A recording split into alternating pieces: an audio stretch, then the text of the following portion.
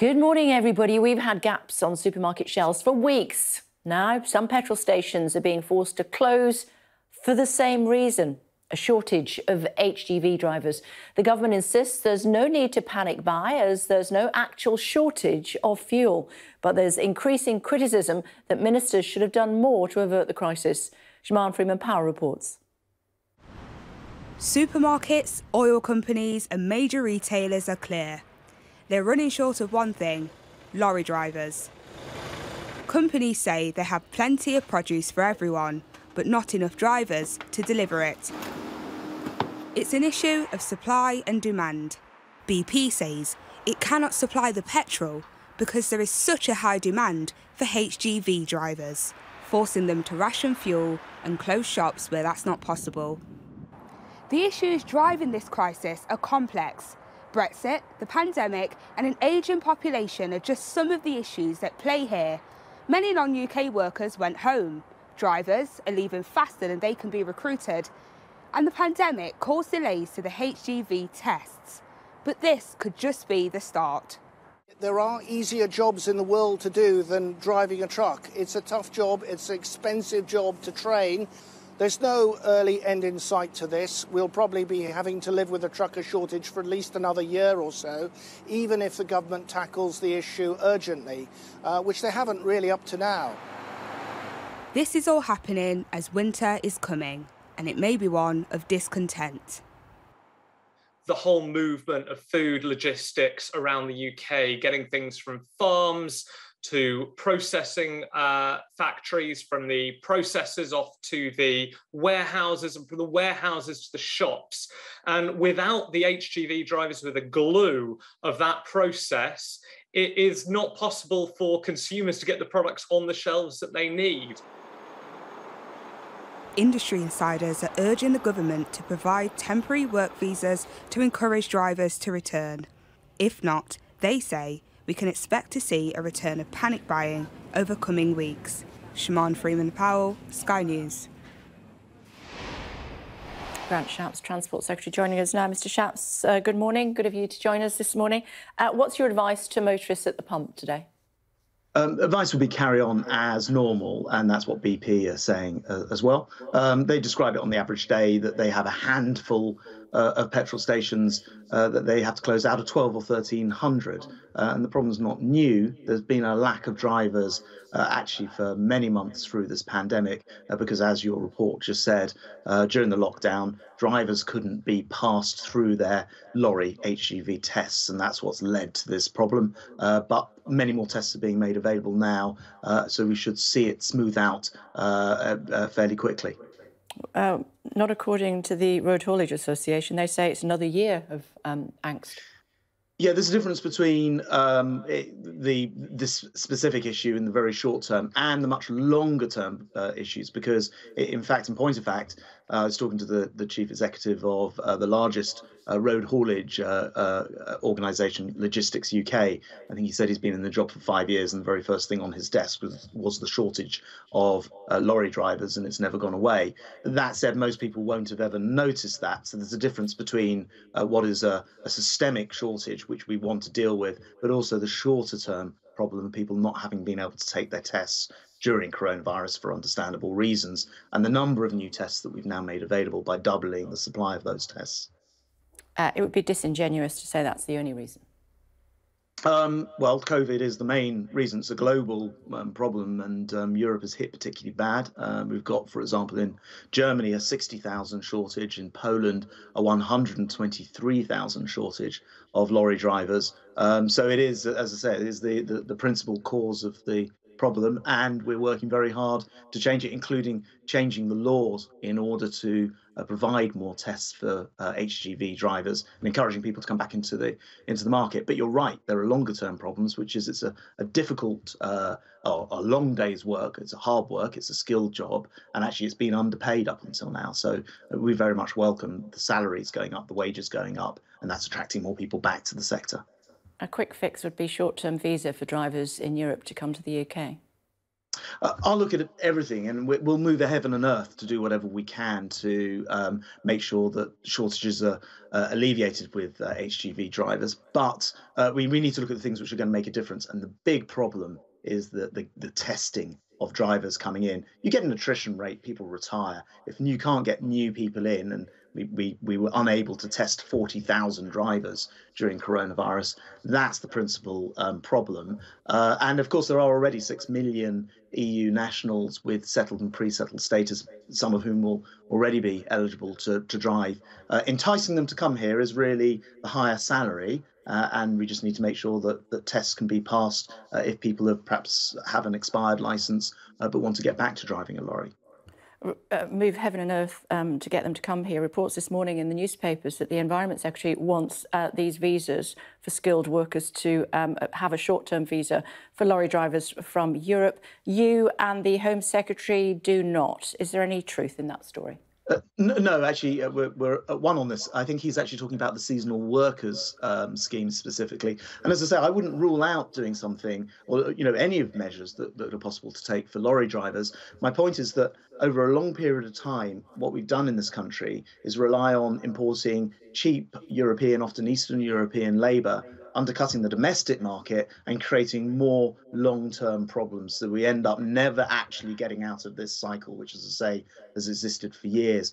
I welcome the fact that lorry drivers are able to attract a better salary, and that's what we need, including better conditions as well. And 99% of lorry drivers in this country are white, male, average age 55. We need to make this a more attractive industry to go into, and the solution to that is to have those slightly higher wages and better conditions at truck stops and the like as well. These short-term visas, these specialist skilled worker visas, ballerinas are on the list and HGV drivers are not. Well, as I say, I wouldn't rule anything out here, but what I don't want to do is exacerbate. Yeah, but that's absurd. Yeah, but the difference here is that the real problem that we face, and we know this because as soon as the tests become available, they are snapped up immediately. The real bottleneck in all of this is testing. That is where we need to relieve it. You've made the point as far as that's concerned, Mr. Shapps. But we're talking about bringing in drivers in the interim to try and fix this problem. We're 110,000 drivers short. There are drivers, 14,000 drivers went home during the pandemic. Only 600 have come back. By any maths, there's a good 10,000, even with slippage, who could come back and at least try to help in the short term. They can't get a skilled worker visa, but a ballerina can. I should say those numbers are hotly debated, but I won't go into all of that. What I would say is we've got 6 million, as I say, EU settled and pre-settled status. Many of those people can already drive. We've also got hundreds of thousands of Brits who are able to drive and are being attracted back. So we'll do whatever it takes. As I said, we'll move heaven and earth, and I'll look at any feasible scheme. We've already taken measures which have doubled the number of tests available, including changing the law. Okay. So we're using every lever at our disposal to do this. Are you going to look at the skilled worker visa? Is that what you're saying? Well, or not? Absolutely not ruling anything out at all. We want to see this problem resolved, but I also want to see it resolved for the long term, not just a short-term fix, which ends up exacerbating the long term as well. How many forecourts were affected this morning? Well, out of BP's 12 or 1,300 forecourts, yesterday they told me that 5 had to be closed throughout the country. And so there's no shortage. Not just BP that supplies fuel, though, is there? BP and Tesco, the others, Morrison's and Asda and other supermarkets are saying they have no problems, as have other petrol companies. So it has been quite a defined problem. This is not a shortage of fuel at the refineries, and it's not something new. In fact, when BP doesn't matter if it is or not. If you can't get it from the refinery, as Tony Blair found out all those years ago, you can't get it from the refinery to the forecourt. It doesn't matter where the problem is. That was different because they had massive numbers of HGV drivers not working. There was an actual strike. There was a blockade. It was a very different situation. Yeah, my point is they couldn't get it from the refinery to the forecourt. That's going to be a similar problem if we can't get more drivers. My question to you as Transport Secretary this morning is, how many forecourts are affected?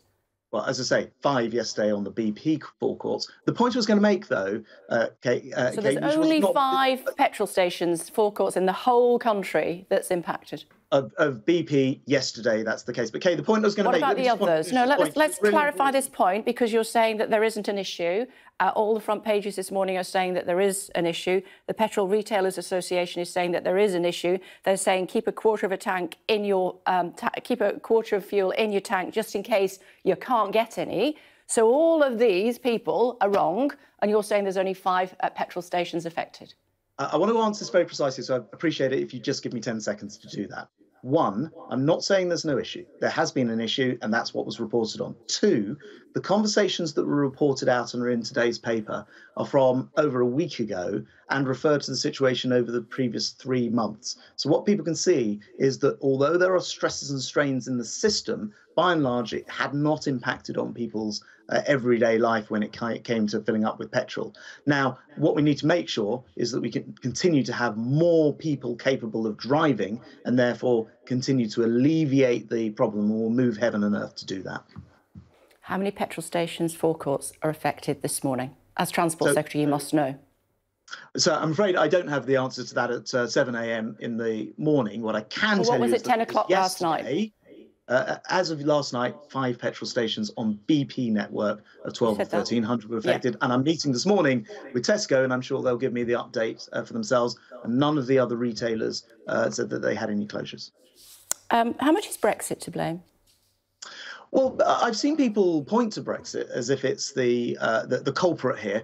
In fact, they're wrong. Not only are there very large and even larger shortages in other EU countries like Poland and Germany, which clearly can't be to do with Brexit, but actually because of Brexit, I've been able to change the law and alter the way that our driving tests operate in a way that I could not have done if we were still part of the EU. So Brexit actually has provided part of the solution of giving more slots available for HGV tests, and a lot more, twice as many tests available now than before the pandemic. A large proportion of those I've only been able to do because we're no longer actually in the EU.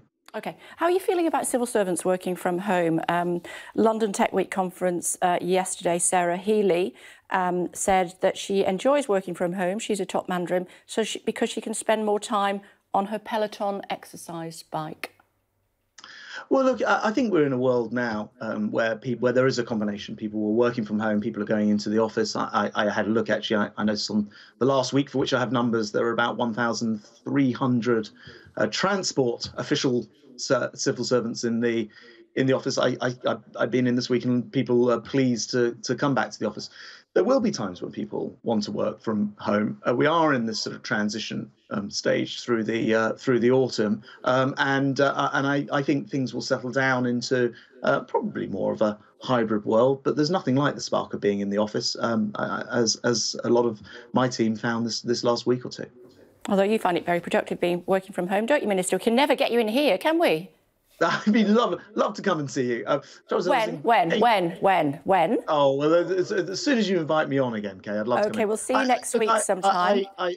I do find genuinely that it's helpful to be in the office. There are times where it's quite nice to be at home when you're on the radio first thing. OK, and on the telly box, talk to me about lateral flow tests before I let you go. There were some suggestions that the PCRs would be replaced by lateral flow tests in time for half-term holidays for the kids.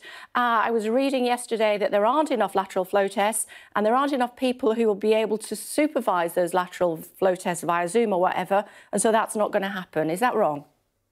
I don't think that's right. This is my colleagues over at the Department of Health who've been working very hard on this, and I know they've got the date of half-term in mind. We did need to give the producers of these things some time because, of course, they've been busily producing PCR tests over the summer to switch production to lateral flow. But it looks to me like they'll be able to step up to that. I noticed actually in Ireland yesterday that Lidl came along with a pack of which they're selling in their stores in the Republic there for €25, and you get 5 lateral flow tests. I look forward to the expansion of lateral flow tests, perhaps into supermarkets and elsewhere, as we get on to the point where people can buy those for returning from holiday. So you think a little lateral flow test should be accepted as currency enough, or does it have to be a little bit more formal than that? Well, it'll be for the Department of Health to set out the rules about how people need to go about this. But remember, with PCR tests, you didn't have to be supervised, as it were. You had to get that PCR test in advance. You had to record the fact that you'd ordered it, but you were then trusted to get on and do it. Obviously, the Department of Health will put some guidance in place as to how they want this to operate, and they're still working on that, so I won't tread on their toes. But I have every confidence that the system will be got up and running in good time. But you're still hopeful that the lateral flow ruling will be in place for the half-term holidays?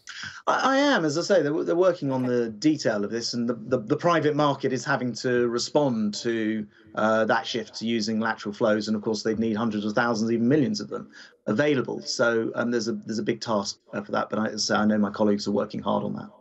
OK, the team will ring you later about coming on next week in the studio. Thanks very much indeed for joining us. I'm not sure I said next week, but I look forward to being there, Kay. Nothing would make me happy. Lovely, thank you. Thank you. Still to come on the programme for you, Sir Keir Starmer under pressure over his planned reforms for Labour. We'll speak to his party chair, Annalise Dodds, just after 7:30. Raising thousands over a cuppa and some cake. We'll talk to two fundraisers for Macmillan's Cancer Coffee Morning at 7:45. And he's only been here for a month. America's top man in the UK, Ambassador Philip T. Rika, joining us for an exclusive TV interview at 8:35.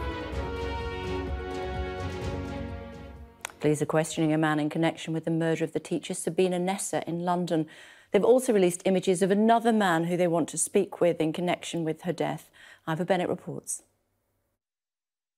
This is the man police would like to speak to as they continue their hunt for Sabina Nessa's killer. He was seen on CCTV in an area close to where she was attacked last Friday.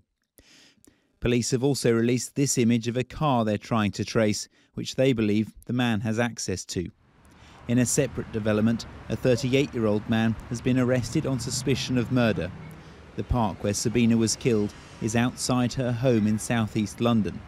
Hundreds are expected at a vigil there tonight to call for an end to violence against women. We are supporting the local women in Kidbrooke to come together to remember Sabina, to say that their community is not a violent place, but also to stand up against violence against women and girls and say that women changing their behaviour isn't the answer, that we need more fundamental changes to keep women safe.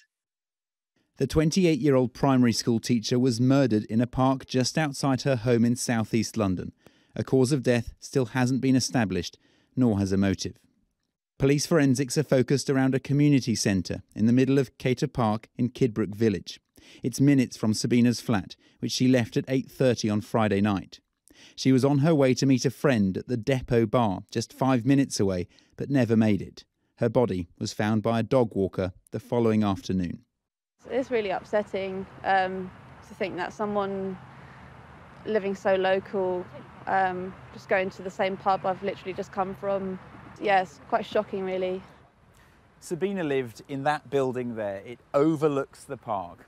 This is the path she walked on that cuts through the middle of the park. Her body was found just behind those trees there. It's barely 100 metres from where she lived, practically on her doorstep. The path is lit at night, but many residents say they avoid walking here after dark because they don't feel safe. I keep looking at single men, believe it or not, and thinking, oh, I hope you're not the murderer. That's just a natural instinct. But because there's so many people about, I feel okay. But I'm nervous still. Does it make you think twice about coming here at night? Oh, I won't come here overnight, never. Downing Street said the Prime Minister's focus is on making streets safe for everybody. But Labour say it's not enough and want violence against women to be treated like terrorism. We see piecemeal, a little pilot here, a review done there, when in reality we need a whole-scale system change that prioritises violence against women and girls the way we prioritise terrorism in this country. Police insist the streets of the capital are safe for women, but for many here, they are words that offer little reassurance. Ivor Bennett, Sky News, Kidbrooke. Fears of more damage as lava from a volcanic eruption on the Canary Islands reaches as high as 50 feet in places. Officials say eruptions seem to be decreasing. Ashna Hurignac Ashna Hurinag has the latest from La Palma. It is now day 6 on the island, and the volcano behind me, the Cumbre Vieja, continues to spit out that hot, molten rock. It is splintering and it is spitting so ferociously that we've not just seen those thick ash clouds rising into the air, but we've also seen the continuation of that hot lava pouring out. And now we know that there have been more registered explosions late afternoon, and again it looks even more ferocious today, and arguably we could see the same thing happening later on. Giant boulders are completely tumbling from it. We know that some of that rock is firing some 1,000 feet into the air. We now know there are 2 rivers of lava, and at their meeting point we know it stretches some 600 metres, but it is as spectacular as it is destructive. We know that that thick smog that it is causing to rise up into the air is now threatening airspace. We have heard about delays at La Palma Airport only yesterday. It's likely we'll see similar scenes happening today.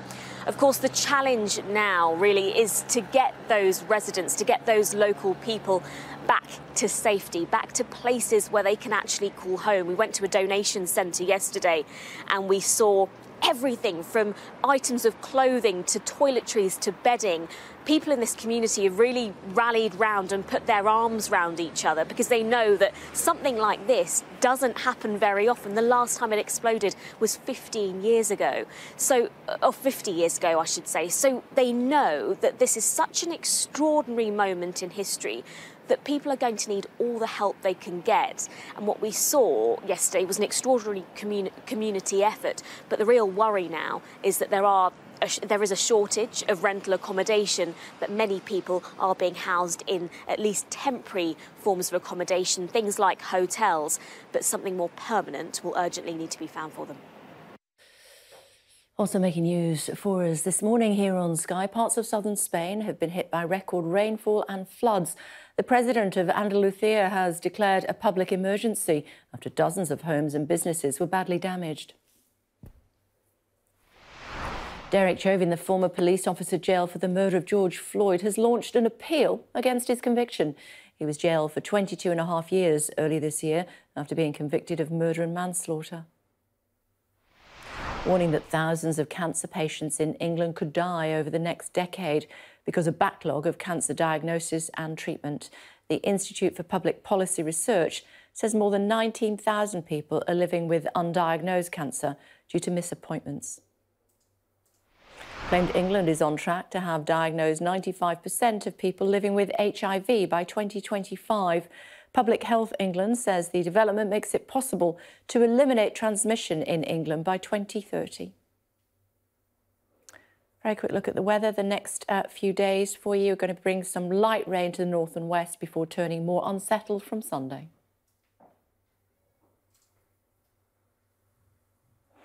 Now, as part of the build-up to the new James Bond movie, the Royal Navy has decided to honour the actor who currently plays Britain's most famous spy.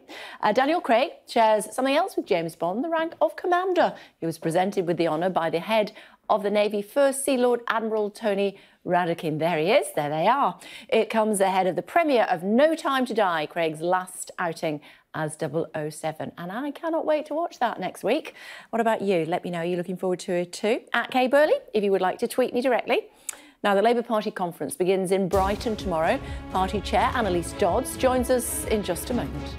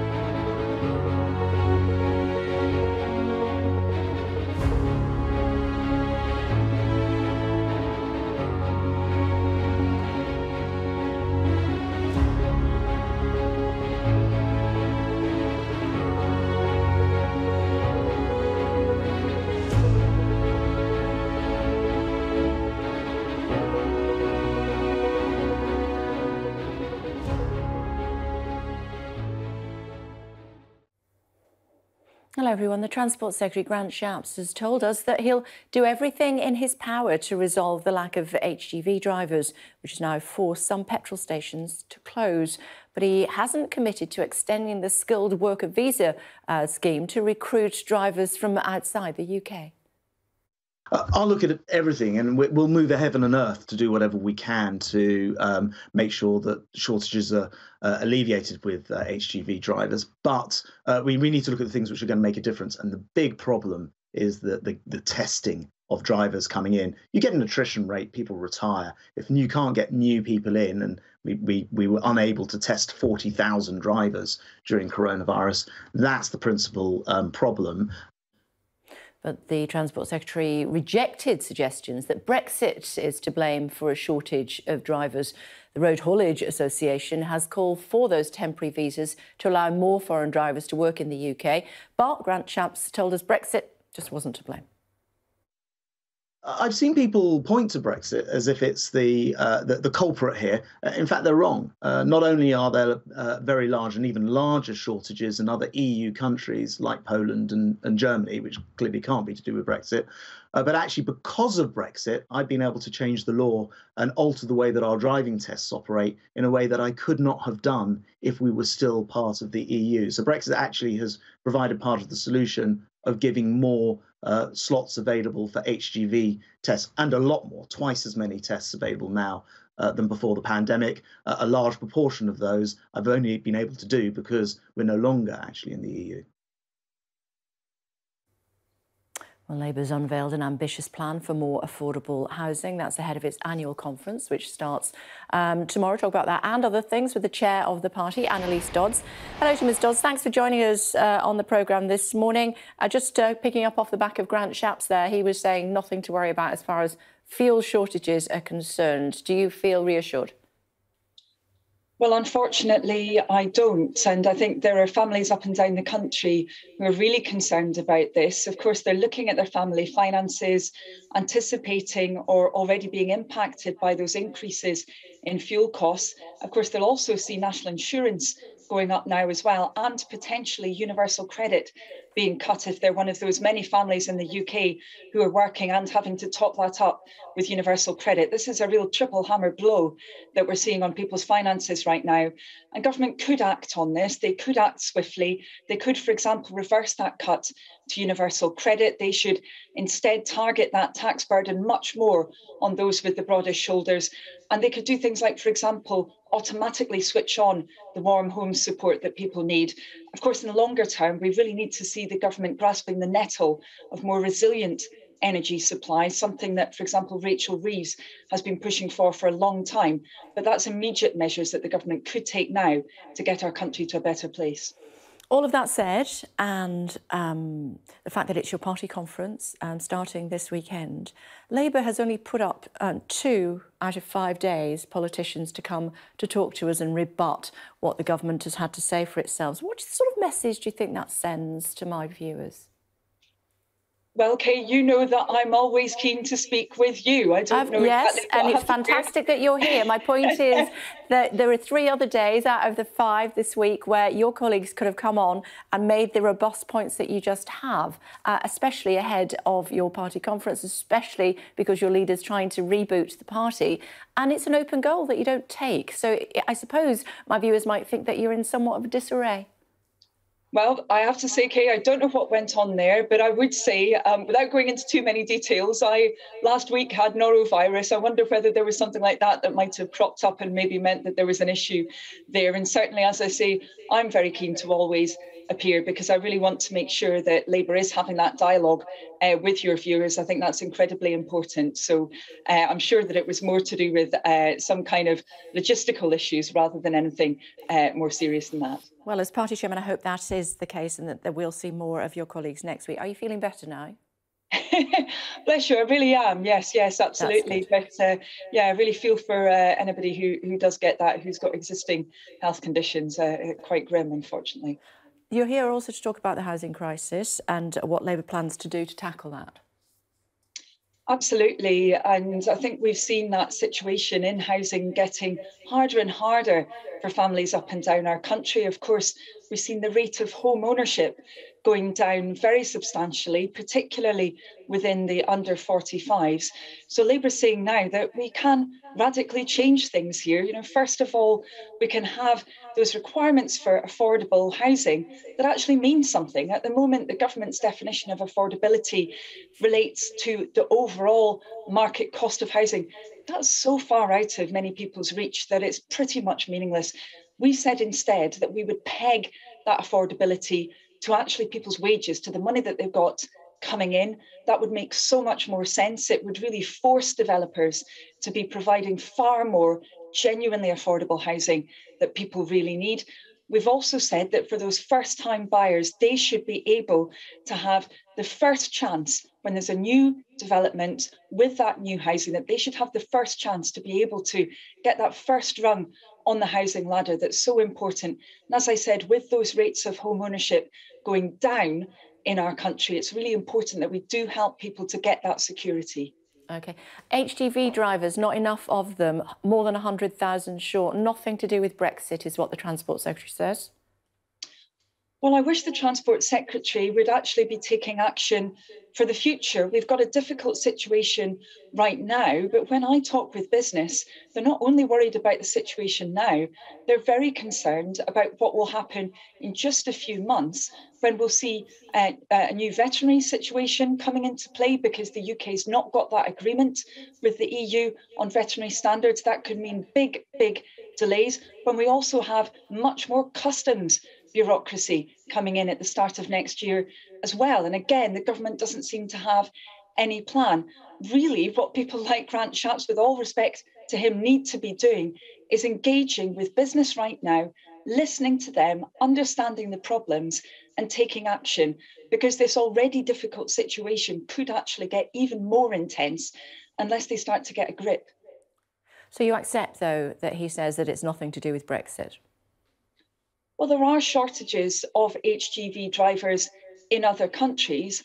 I mean, I have to say that there have, however, been big failures in planning for this situation, and the additional red tape that's been created, which was not inevitable. It was not an inevitable result of Brexit in many cases, but that hasn't been tackled by government. You know, I talk to advanced manufacturers in my patch, for example, and they tell me that now they've got to fill in, dozens of pages of paperwork. And that's quite a tall order for an HGV driver if they've got to be dealing with all of that, as well as getting goods from one place to another. So undoubtedly, the government's method of implementing Brexit has had an impact overall on the system, but there are other factors that are in play here. And I think their failure to consider, whether they need to ask that Migration Advisory Committee about a different approach to shortage occupations. I really do think that they should be engaging with business on this and listening to them.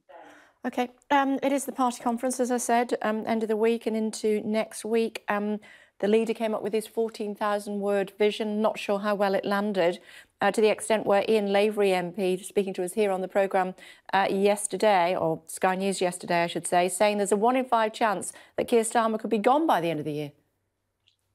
Well, I think that's a slightly strange comment for Ian to make, with all due respect to him, and I do get on with Ian, but I think that Keir's essay was a really strong attempt to say, look, we've come through this crisis together as a country. It has been incredibly difficult, but we've actually seen what we can do. We've seen how we can work together, for example, to support each other, to create that vaccine, to build those ventilators. We've seen what our country can do.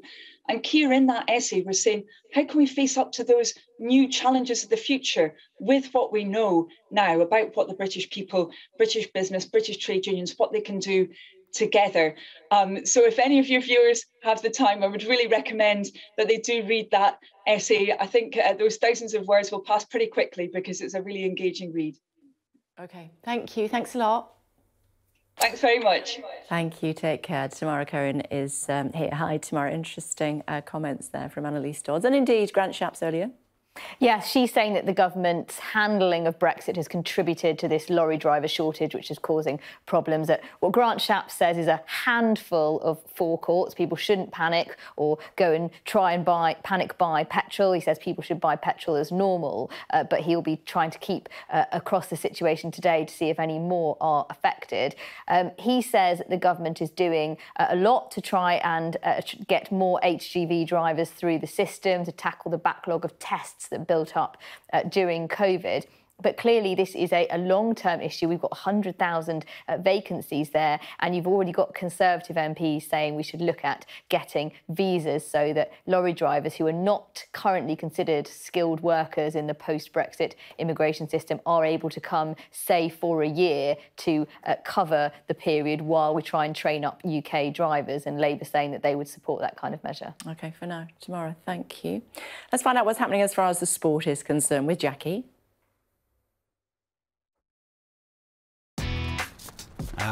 Record breakers. Me too. World's slowest dog. This sports bulletin is brought to you by the Vitality Running World Cup.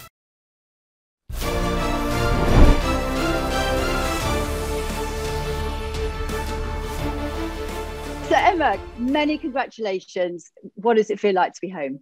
Yeah, it's a really nice feeling to be home. I have been able to spend some time with my parents after not seeing them for 7 weeks. So we just had a nice meal together last night with some homemade dumplings, and I rewatched the final just to relive some experiences. And what was that like? Were you tense rewatching the final? Yeah, I just really wanted to let the moment sink in, and I thought that would help. But I knew exactly what was going to happen in all of the points. But watching is definitely more stressful than playing, because you feel like you have control, at least when you're playing. When you're watching, you have no control. But it was really cool to just be able to relive some of those moments. And at the end, I saw my slide when I fell, and it was quite long, and I actually impressed myself with that in slow motion. It was a very impressive slide. When you saw your mum and dad for the first time, you know, what did they say to you? Because well played doesn't really cover it, does it? Yeah, they just gave me a hug. There was nothing really crazy. They have very high standards and tough love, but I think that I didn't really need anything big from them. I know that just the smallest of congratulations means a lot, and for them to say they're proud of me as well. But they were very happy to have me home. Life-changing experience, Emma. You know, reporters, paparazzi outside of your house. You are instantly recognisable everywhere. Are you ready for that? How much your life has now changed? Yeah, I actually haven't really realised, because I just came home and I've just been staying at home, spending time with my family. So I haven't really gone out or done anything yet. So I don't really see at the moment any changes. Well, you've been super busy since that match point. You've done loads of things at New York. You've done chat shows. You've been to the Met Gala, where you looked fantastic. What was the highlight of all those things that you did because you won? Thank you. I think the highlight of my time after the final was honestly that night of the final. I just spent it with my team in. Morning. I'll join later. 30 years ago, Nirvana released their second album, Nevermind, which catapulted the band and its frontman Kurt Cobain to international fame. Still hugely popular, despite the death of Cobain in 1994. Here's our arts and entertainment correspondent, Katie Spencer.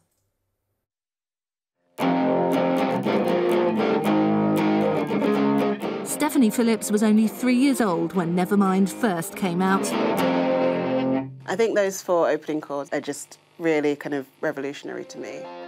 Like so many who own the album, its songs are now second nature. Anyone can play them, and that's why I love them.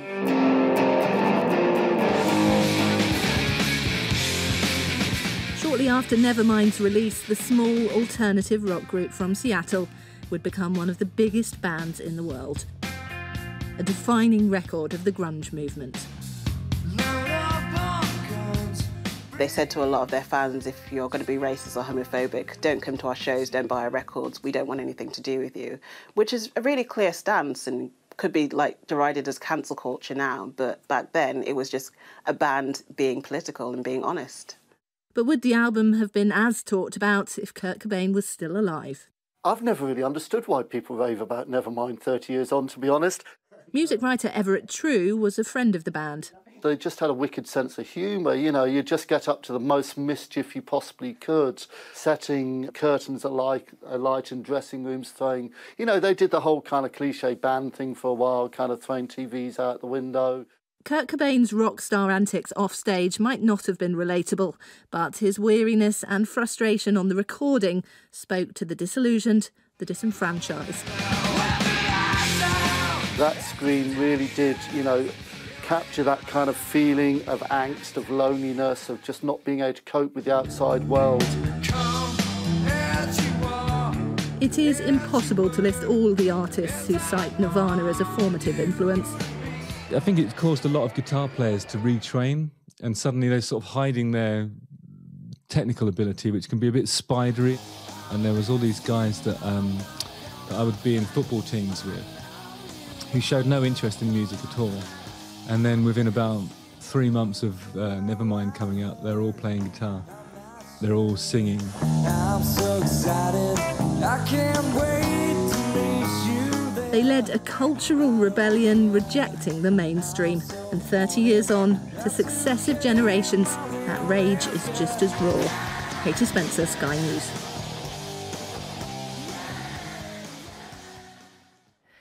One of the biggest cancer fundraising events takes place this month. We'll talk to two of those who've raised tens of thousands through tea and cake next.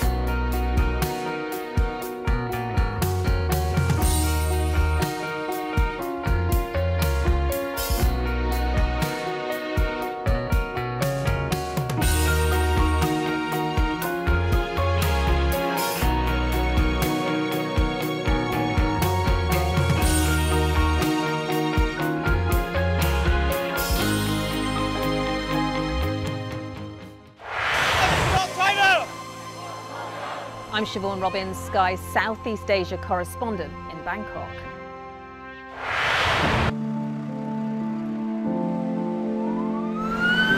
That has happened within minutes, and now it's coming from both sides, and it's moving this way.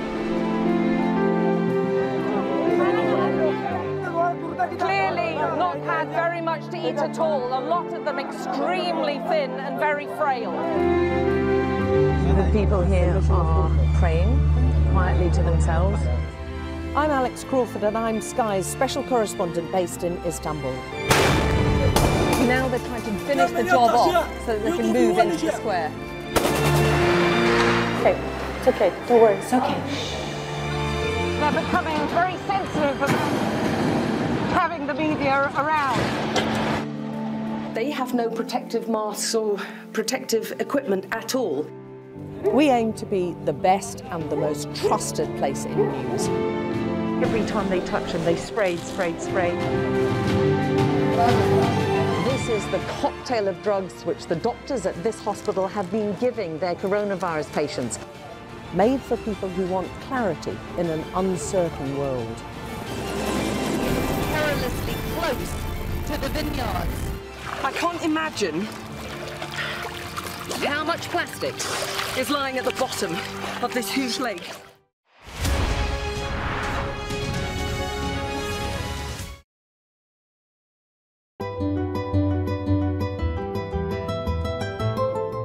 We don't understand that every lake or a pond is a habitat in itself, which houses frogs, snakes, crabs, turtles, birds, so many different life forms.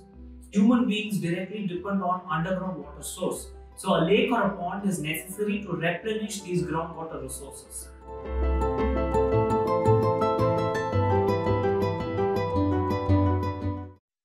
Does anyone know which particular parts of your body can be damaged by air pollution.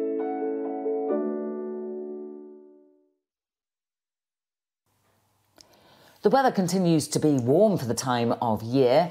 Today it'll be central and eastern areas that see the best of the sunshine, whilst low cloud, patchy rain and drizzle will tend to spill its way in from the northwest.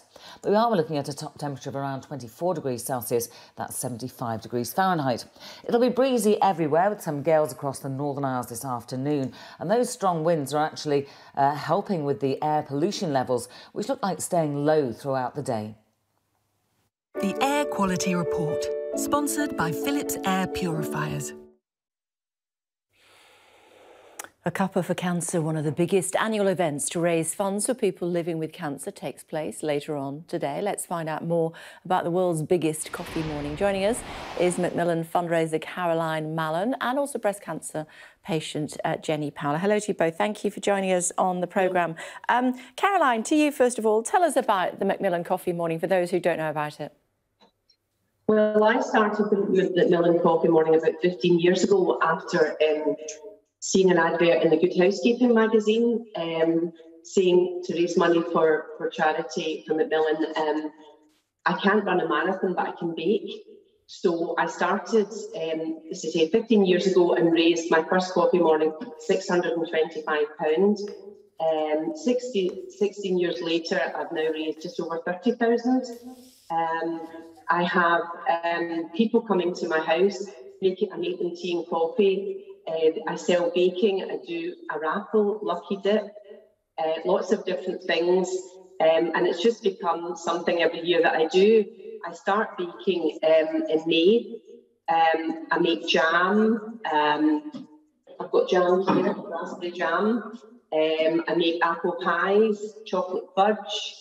And yes, it's a lovely event, and it's something that I can do for Macmillan Cancer Support. That's amazing. Good for you. Good for you. And Jenny, it makes all the difference to people like you, doesn't it? Because it helps bolster the funds of Macmillan. How did Macmillan help you? So Macmillan kind of helped me from the very start. As soon as I found out that I had cancer, there was a lady called Emma who's my Macmillan nurse. And she has been there emotionally supporting me, supporting my family. And I also have a lady called Debbie who's part of the Macmillan Welfare Advisor, and she's helped me. So the coffee mornings help obviously to raise money for Macmillan. And Macmillan gave me £350 grant, which that helped me to fund all of my surgical bras and wigs and just anything that I kind of really needed to take the stress away from everything, which is amazing. Oh, that's brilliant. Caroline, how do people get involved if they want, looking at pictures there, Jenny, as we're chatting to you. Caroline, how do people get involved with a coffee morning if they want to or have the resources? Well, you just go on the Macmillan website and they send you a pack with things like flags and invitations. And I mean, lots of people do a coffee morning and they only raise £100. They just have their friends, and you don't need to bake. You can just even buy things from the supermarket. And up here I've got my donation boxes. You can do it online or whatever, but every small amount counts for Macmillan, whether it's 50 pence, a pound, and sometimes shops have the restaurants have the coffee morning, but I just do it in my own house, and I have all my family helping me. I have friends helping me on the day. It's not just really about me, it's about my family, because it's 5 months out of my year. But again, you can just do it. You can just go to a shop and buy some things, have tea and coffee and ask people for a donation. Every penny counts, as 98% of Macmillan is funded by people like me. So yes, that's how you do that. That's amazing, looking at pictures of you there as we're chatting. Jenny, tell me about how you're getting on with your cancer diagnosis. We've seen some pictures of you there, Jenny, and it does look, I mean, looking at you this morning, you look as though you're doing very well. Yes, thank you. So I found out in November that I have breast cancer, and in the December, actually it was the 23rd, so 2 days before Christmas, I had my mastectomy. I've had radiotherapy in May, but I have the all clear now. I am on medication for the next 10 years, but apart from that, it's all good. That's absolutely amazing. You've got lots of baking behind you. What do you do today? So I actually work at Sean's Bakery in Redbourne. So we are doing a coffee morning here. We've been running it since Monday, and today is going to be the final day. So we're really going to be pushing it. I think we've raised a total of £750 so far, but we do have a Facebook link if anyone wants to top up there. That's absolutely amazing. Have a great day, ladies. Hopefully you'll raise lots of money for Macmillan, and it's good to talk to you this morning, especially with those magnificent displays behind you. Thank you both very much indeed. Thanks a lot. Thank you.